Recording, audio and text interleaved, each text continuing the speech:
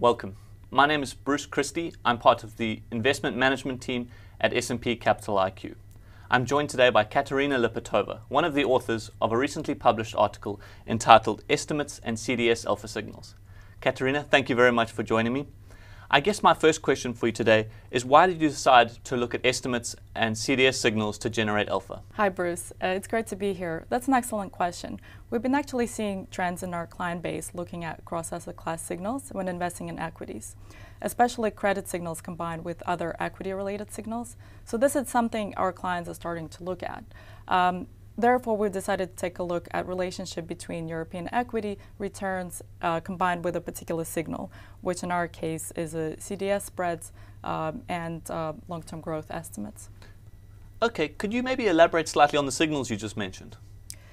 We're looking at companies that are exposed to tight CDS spreads and high long-term growth estimates. So the idea behind this custom strategy is that estimates can provide a view of the long-term growth outlook for particular companies, while CDS spreads can provide a view of short-term market sentiment towards that company. So in essence, this allows us to pick growth stocks with high credit worthiness.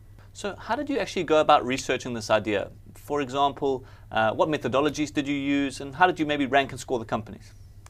Well, to start off, we're looking at companies within S&P Europe 350. The sum of two signals is calculated for each stock, ranked, and bucketed into 5 quantiles.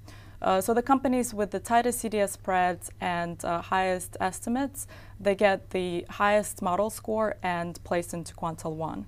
Quantile 1 is something we're going to be focusing on in our study. Interesting. So you've told us a little bit about some of the research and analysis that went into the article.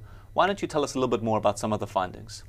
We've backtested our signal, which proved to be statistically significant, and quantile 1 showed to be the most consistent over this 9-year history. This led us to perform long-only strategy simulation investing in quantile 1. This strategy performed very well and showed a cumulative performance of about 88% over the last 9 years, compared to benchmark's 21%. And to add to this definite benchmark outperformance, the risk profile of the strategy was very similar to the benchmarks. Do you think this strategy would work if there was, say, a change in the macroeconomic environment? For example, if we return to a more stressed environment? So if we review the performance of this strategy in the global financial crisis, we can say that it didn't perform relatively well to its own history. However, on the active basis, it performed well compared to the benchmark, and it outperformed in the recovery period as well. Furthermore, if we explore the option of being able to short sell and short quantile 5 in addition to being long quantile 1, so that our cumulative performance is the spread between quantile 1 and 5, we can say that this strategy works very well in the volatile environments. I see. Finally, do you think you could summarize some of the key takeaways that you think investors would be most interested in hearing? To summarize, we've observed a positive correlation between high model scores within S&P Europe 350 and their returns for the various horizons. We've also looked at 3-year and 5-year periods.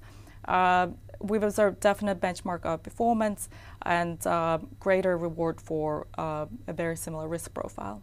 And based on these findings, we can conclude that using a combination of long-term growth estimates combined with CDS spreads can improve investors' ability to identify alpha amongst European equities. Okay, I think this is a very interesting piece of research, and I definitely think it will give investors something to think about when they consider the use of cross-asset class signals to generate their own alpha. So Kateryna, thank you very much for your time. Thank you, Bruce. If you're interested in reading the article in full, you can find it in the link below. Or if you would like more information about S&P Capital IQ, please visit our website at www.spcapitaliq.com. Thank you very much.